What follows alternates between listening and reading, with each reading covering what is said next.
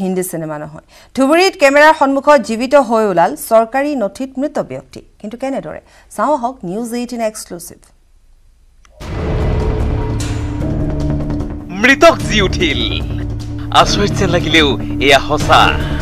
এই লোকসকললৈ চাওক ইতিমধ্যে তেওঁলোকৰ মৃত্যু ঘটিছে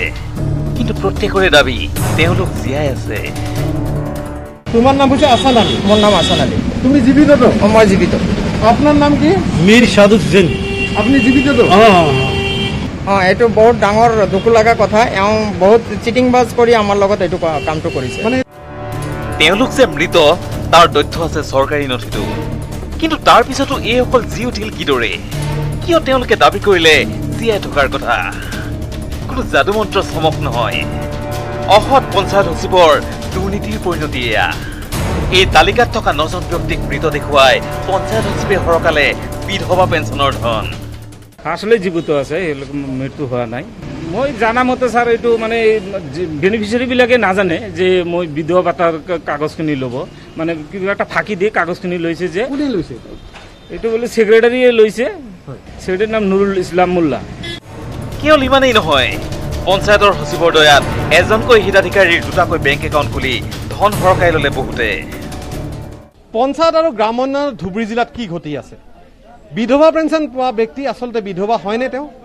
বা বৃদ্ধ পেঞ্চন যাক পাব লাগে তেওঁ পাইছে নেকি ইতিমধ্যে কিন্তু ধুবুৰী ফলিমাৰী গাঁও পঞ্চায়ত এলেকাত এনেকুৱা বিভিন্ন ধৰণৰ দুৰ্নীতি সংঘটিত হৈছে আৰু কেইবাটাও গোচৰ ৰুজু কৰিছে স্থানীয় সচেতন ৰাইজে কিন্তু আৰক্ষীয়ে এতিয়ালৈকে কাউকে গ্ৰেপ্তাৰ কৰিবলৈ সক্ষম হোৱা নাই ফলিমাৰী পঞ্চায়তৰ মৃত ব্যক্তি জীৱিত ভুৱা হিতাধিকাৰী এজন ব্যক্তিক দুবাৰকৈ সুবিধা প্ৰদান এনে বহু দুৰ্নীতিকাণ্ডৰ মূল অভিযুক্ত পঞ্চায়ত সচিব নুৰুল ইছলাম মোল্লাৰ বিৰুদ্ধে ধুবুৰী আৰক্ষী থানাত ৰুজু হৈছে তিনিটাকৈ গোচৰ কিন্তু আৰক্ষীয়ে কেৱল মিজানুৰ ৰহমান নামৰ জিপি কোঅৰ্ডিনেটৰ এজনক গ্ৰেপ্তাৰ কৰিয়েই দায়িত্ব সামৰিবলৈ চেষ্টা কৰা বুলি ৰাইজে ধৰিছে অভিযোগ টকা 200 দি যোৱা এইবিলাক কাম হৈ যাব মিছেছটো এইবিলাক নাজানে ইহঁতেতো লিখা শিকা এইবিলাকো নাজানে কৈছে যে দি যোৱা কয় কি কাৰণত দিম বোলে কৈছে যে তুমি এইবিলাক চিন্তা কৰিব নালাগে টকা 200 দি যোৱা তোমাৰ নামত 6000 টকা আহিব গাঁৱৰ মানুহ সেইবিলাক বুজিছে 6000 টকা পাম বুলি সেইকাৰণে জমা দি দিছে যিমান দোষী সোণামন বিবি হয় দিছে সোণামন বিবি এইবিলাক কৰাইছে কেৱল মাত্ৰ মৃত ব্যক্তিক জীৱিত কৰাই নহয় এই ধৰণৰ কেলেংকাৰী ফলিমাৰী গাঁও পঞ্চায়ত যি কেলেংকাৰী সংঘটিত হৈছে এজন বেনিফিচিয়াৰীৰ নামত হিতাধিকাৰীৰ নামত দুটা এৰেঞ্জ কৰে এই সমগ্ৰ ঘটনা আচলতে তদন্ত হৈছে এতিয়া প্ৰশ্ন হৈছে গ্ৰামাঞ্চলৰ উন্নয়নৰ কাৰণে যিখিনি স্কিম আচলতে যিখিনি আঁচনি চৰকাৰে দিছে সেয়া সঠিকভাৱে পাইছে নে ইয়াত বিভিন্ন সময়ত এই প্ৰশ্ন উত্থাপন হৈ থকাৰ পিছতো কিন্তু আজিলৈকে কেৱল মাত্ৰ তদন্তৰ নামত ফাইলৰ পিছত ফাইল হৈ আছে কিন্তু কোনো ধৰণৰ বিচাৰ প্ৰক্ৰিয়া কিন্তু এতিয়ালৈকে কোনো দোষী সাব্যস্ত হোৱা নাই বা কোনো এতিয়ালৈকে তেওঁলোকৰ বিৰুদ্ধে ব্যৱস্থা গ্ৰহণ কৰা দেখা নাই কেমেৰা চামৰ লগত জ্যোতিৰ্ময় চক্ৰৱৰ্তী নিউজ 18 অসম নৰ্থ আৰু আজি যেহেতু আমি পৰভাগৰ পৰা জনাইছো যে আজি মহানগৰীৰ ঘৰে ঘৰে যোগান ধৰা হ'ব শাক-পাচলি আৰু ফলমূল 8 বজাৰ পৰা 2 বজালৈ শাক-পাচলি আৰু ফলমূলৰ হোম ডেলিভাৰী কৰিব পাৰিব ইফালে মহানগৰীৰ 100টা স্থানত যোগান বিভাগৰ নেতৃত্বত বিক্ৰী কৰা হ'ব শাক-পাচলি অৱশ্যে বজাৰলৈ আহোতে গ্ৰাহকে আনিব নোৱাৰিব বাহন ইয়াৰ পূৰ্বতেও কোৱা হৈছিল আৰু যদিহে গ্ৰাহকে বাহন লৈ আহে জৰিমনা ভৰিব লাগিব এই কথা ইতিমধ্যে আৰক্ষী আয়ুক্তই ঘোষণা কৰিছে ইফালে কোভিড-19ৰ সম্পূৰ্ণ প্ৰটকল মানিহে ক্ৰয় কৰিব পাৰিব শাক-পাচলি অন্যথা নিয়ম ভংগ কৰিলে বিহিত ব্যৱস্থা লোৱা হকিয়নি আৰক্ষী প্ৰশাসনৰ লোকৰ উপস্থিতিত মহানগৰীৰ 100টা স্থানত যোগান ধৰা হ'ব শাক-পাচলি 133টা স্থানত যোগান ধৰা হ'ব আৰু ইতিমধ্যে আমি জনাইছো আমাৰ সাংবাদিক হিৰকে জনাইছে বলেনো আছে আমাৰ সৈতে গতিকে বলেনে আমাক এই মুহূৰ্তৰ আপডেট জনাব বলেন আপোনাৰ ওচৰলৈ আহিছে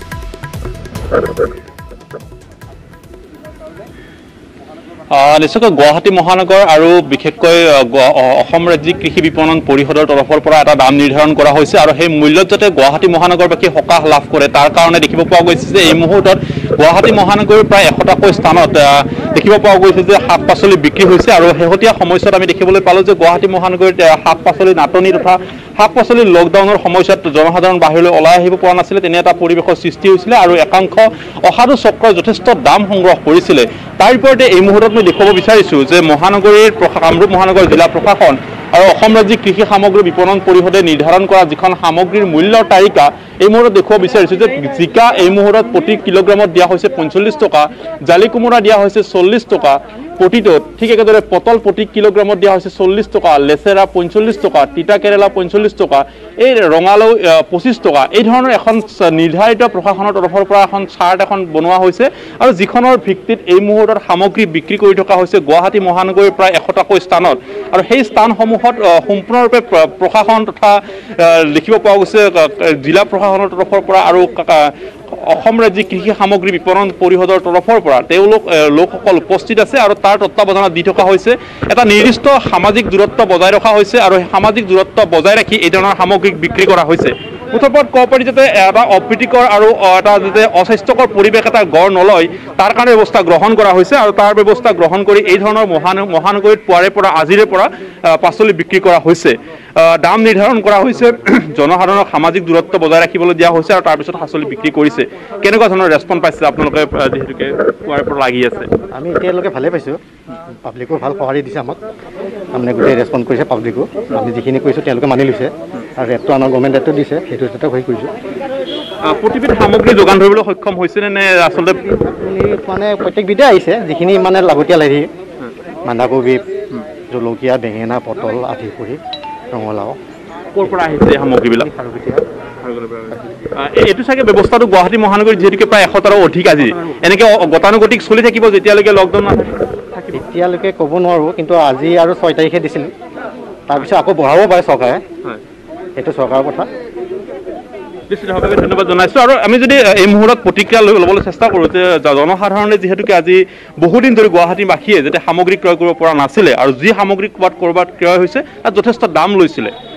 দাম নিৰ্ধাৰণ কৰা হৈছে। আপোনালোকে এতিয়া সঁহাৰিৰ প্ৰয়োজনীয়তা আছে? ডেফিনেটলি আমি যোৱা দুদিনতে দেখা পাইছোঁ যে মানে বজাৰত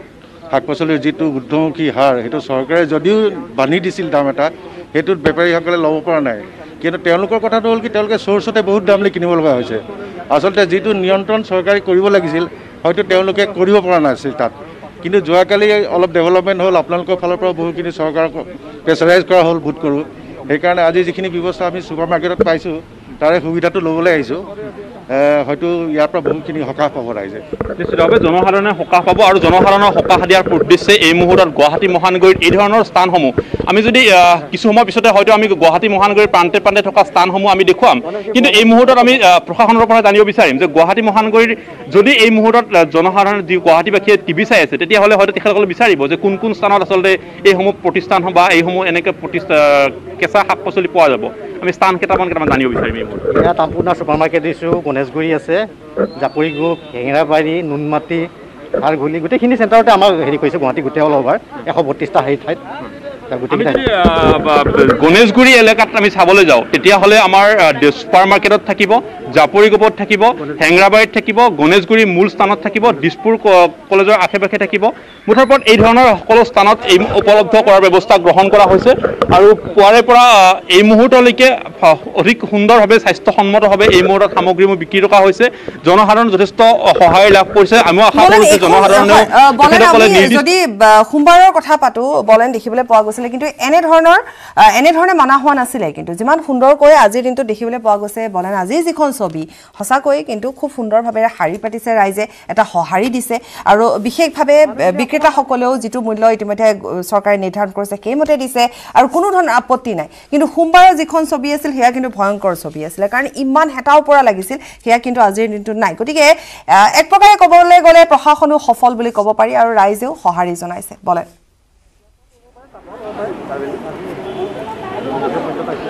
হয়, দিনৰ বহু যিহেতুকে সময় বাকী আছে, এই মুহূৰ্তত প্ৰশাসন কিমান সফল এই মুহূৰ্তত স্পষ্ট ক'ব নোৱাৰি। কিন্তু এটা কথা ক'ব পাৰি যে প্ৰথম অৱস্থাত তেখেতসকলে যি ধৰণৰ এটা প্লেনিঙৰ জৰিয়তে কাম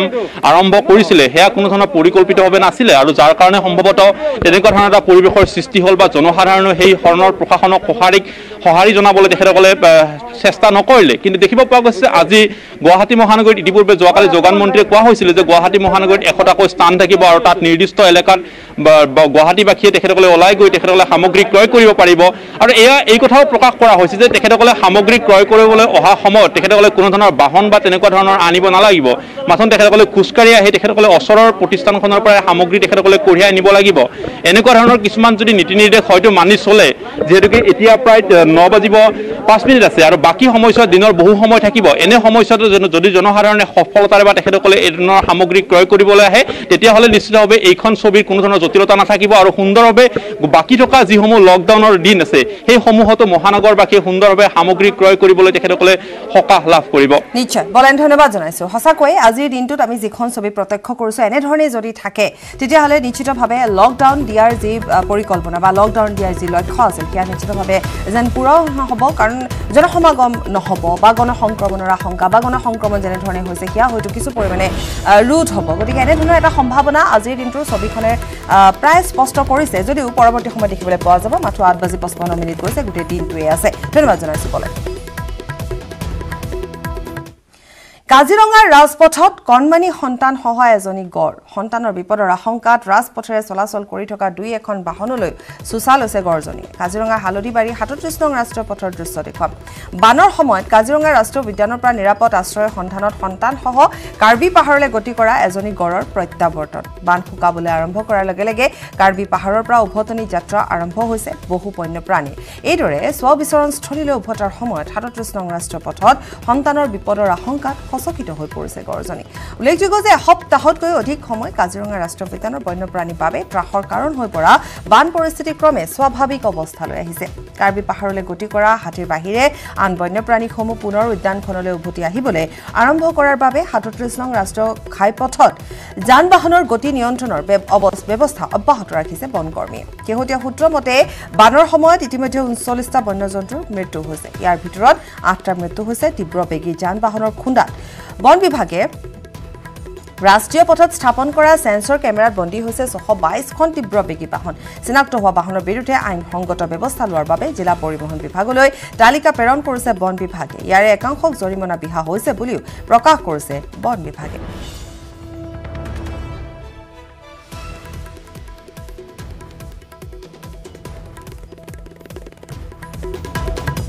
মানে মোৰ দেন 90% ৰাইনো মানে আমাৰ পাৰ্কৰ বাগেৰ পৰা ওলাই যোৱা নাই আমাৰ এৰিয়াতে এটো আছে মেইনলি হাতী বেছিকে কৈছে আৰু পহুবিলাক মানে বেছিকে কৈছে এতিয়া ঘূৰি আহিছে আৰু কাৰিডৰ এৰিয়াত মানে আমাৰ বিভিন্ন ব্যৱস্থাবিলাক অলৰেডি কৰি আছে ৰিসেন্টলি কিছুমান গাড়ীবিলাক মানে স্পীড লিমিটবিলাক ফলো কৰা নাই এটো কাৰণে হাতখন গাড়ীকক মানে আমি আমাৰ এনজিটি আৰ্ডাৰছে পেনাল্টি কৰা হৈছে আৰু 622 ভেহিকলক মানে আমাৰ নাগাঁও ডিটিও কে জনো হৈছে তেওঁলোক অলৰেডি তাৰ ৰিলেটেড ফৰ্মালিটিবিলাক কৰি আছে ৰাইনো আছিলে এটো তো নেচাৰেল ডেথ আমাৰ ডিফল নদী ওচৰতে হৈছিলে তো বানপানী টাইমত হোৱা কাৰণে আমাৰ ফ্লাড ৰিলেটেড মৰ্টালিটি বুলি আমি তো কোৱা হৈছে টোটাল কেজুৱালিটি 39 কেজুৱালিটি আৰু 47 ৰেস্কিউ কৰা হৈছে নে এনে তো আমাৰ এটো বৰ্তমান কি অ্যাৰেঞ্জমেন্ট কৰি আছে এটো অ্যাৰেঞ্জমেন্ট আমাৰ মেইনলি মানে মে মাহ পৰা মানে অক্টোবৰ লৈকে আমি এটো কৰিয়ে থাকে क्योंकि जीव जंतुবিলাক মানে ফাটকে তক ঘূৰি আহে তো কোন জীৱ জন্তু ওচৰত আছে এটো ঘূৰি আহিছে বাকি হাতীবিলাক তেতিয়া নঘূৰে এটো কাৰণে বৰ্তমান আমাৰ স্পীড ৰেস্ট্ৰিকশন হৈ